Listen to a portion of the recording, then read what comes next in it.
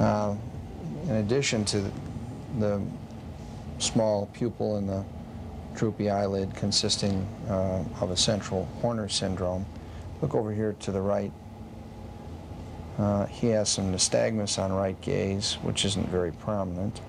Now look straight ahead, and we see that on making that rapid refixation move that he has a series of very small hypometric saccades. Look over here to the left, more saccades. Now look to your straight ahead, and he overshoots. Look over here, straight ahead, and look over here, straight ahead. Again, overshooting. Now look up here, now look straight ahead.